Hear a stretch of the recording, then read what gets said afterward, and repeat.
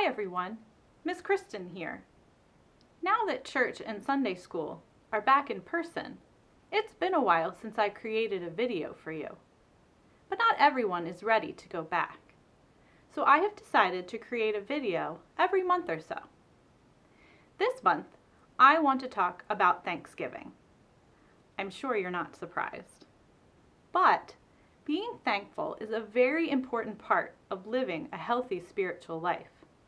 And November is a great time to practice.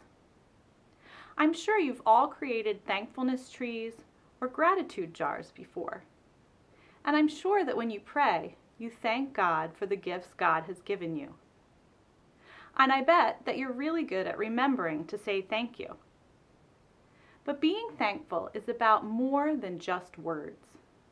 And the word Thanksgiving gives us a hint as to what that is.